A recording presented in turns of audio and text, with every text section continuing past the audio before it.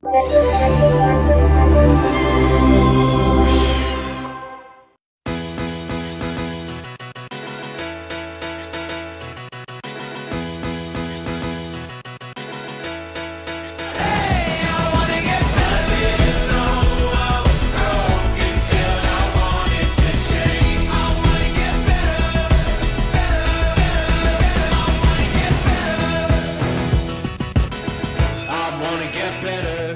paid a visit to see motion graphics and video production specialist Michael Pettyt to get his tips and most loved After Effects CC features since the launch of the Creative Cloud.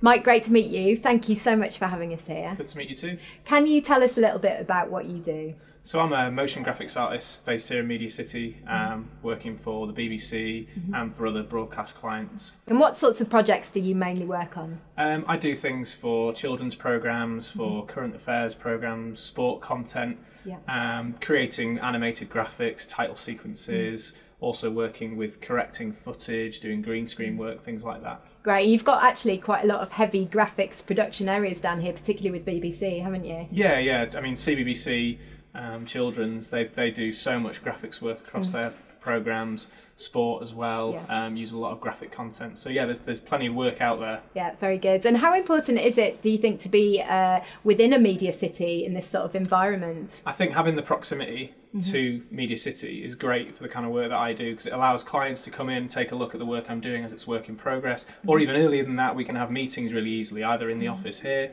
or I can go over and meet them and see what they're after. So I think that's really great. And also when we're in production, it means that I can be a bit more responsive and be there in person. A lot of people, although we can work online over email and things like that, people do still like, face-to-face is important. It's still a great thing to have. So you've been working with the Creative Cloud since launch and Creative Suites prior to that. What are the benefits of being a member of the Creative Cloud to you? I think for a lot of people in the past, the creative packages have been prohibitively expensive, and now with the subscription model, for most working freelancers or businesses, you know, the subscription fee that's charged, I think, is small money really. I think also the ability to always be up to date with the latest software is great. The more and more people that have that and use it in that manner mean that you've got less fragmentation, you've got people on easy different collaboration. Exactly. And that sort of so thing. If there's another graphics facility down the road and they're on CC and I'm on CC, hopefully we're both on the latest version because we've all clicked update. And we've got less of that issue when we're trying to share files and things like that, which would have happened all the time in the past when people haven't bought that upgrade box, etc. Yeah, absolutely. And in terms of us being able to give you the latest codecs, how important is that sort of thing, the updates, the new features? Yeah, I mean, it's fantastic with all these new camera formats coming out, and the need to do things like stabilization with drone footage, things like that, keying things out, all needing to be done better, quicker. All this new functionality that's being added all the time really helps with that.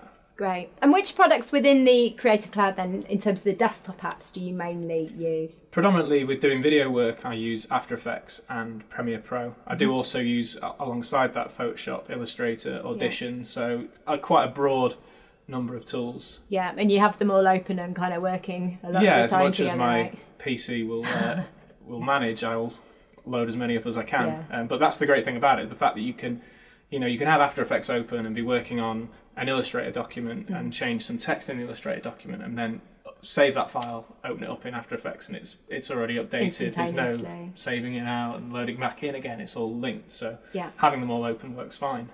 Great. And you're going to show us some of the features that you most use, within After Effects? Yeah, predominantly with After Effects, but also to just show some of the integration between not only some of the Adobe packages like Adobe Premiere, but also with some third-party applications like Cinema 4D from Maxon. Yeah, that's great integration between After Effects and Cinema 4D, isn't it? And these are features that have come around since the launch of CC. You're kind of giving us features from the launch up until present day, the latest and greatest as well. Exactly, yeah. Great. Can we take a look at what you've got to show us first? Thank you. One of the new features in the latest release of CC After Effects is the the combination of Keylight, which is a great keying tool for green screen, blue screen work, things like that, with another couple of keying tools which allow you to just clean up the edges and refine a key which might not look perfect. These are Key Cleaner, Advanced Spill Suppressor, and they've all been combined together into a preset, and it just makes the keys look that little bit better and give you a little bit more control as well, especially when you've got compressed footage that's been shot on, say, a DSLR or something like that. It gives a more professional finish to your key.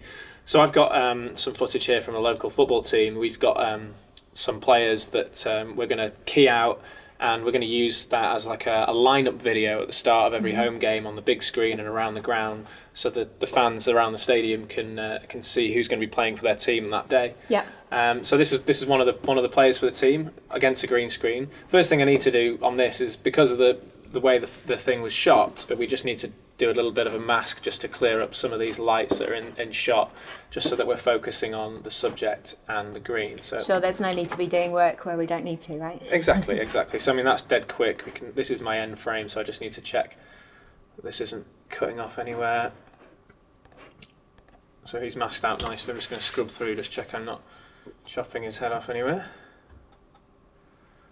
Looks fine to me. So now we're just focusing on that area. So in our effects and presets, I just need to search for Keylight, which I say would be the tool I would normally use to do this kind of thing. But now you can see we've got an additional preset, which is Keylight plus Key Cleaner plus Advanced Spill Suppressor. It's a catchy title. It is, yeah. But it works great. It works great. So I'll just drop that straight onto that clip.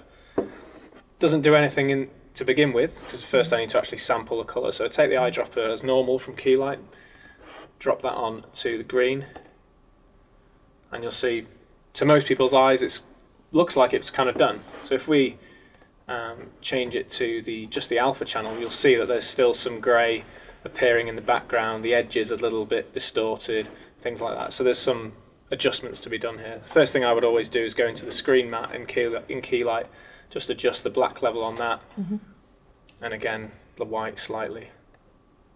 And we've got a pretty, to be honest, pretty clean key there. And this is the way that you've kind of standard to work in Keylight, isn't it? So far it's a great, really, really powerful tool.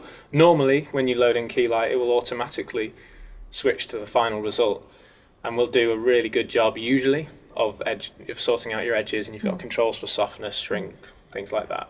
But with combination with the Key Cleaner and the Advanced Spill Suppressor, you've got even more control.